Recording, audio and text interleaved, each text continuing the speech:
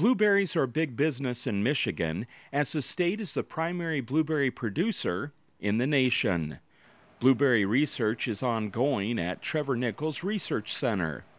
The field research investigates alternative methods using environmentally friendly tools for disease control. One such disease is leaf rust, which can actually explode very rapidly and multiply quickly under the right conditions.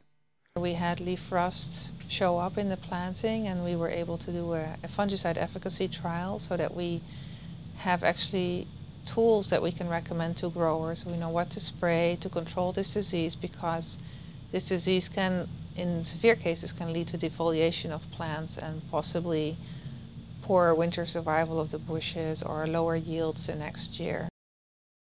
Growers in Michigan are experiencing significant disease pressure in vineyards and in blueberry plantings.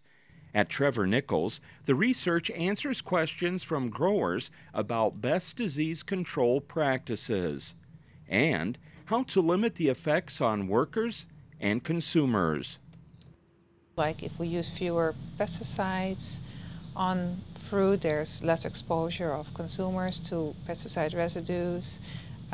There's less exposure of workers in fields to these pesticide residues. So our aim is just to lower the exposure of the environment and of people to pesticide residues through our work.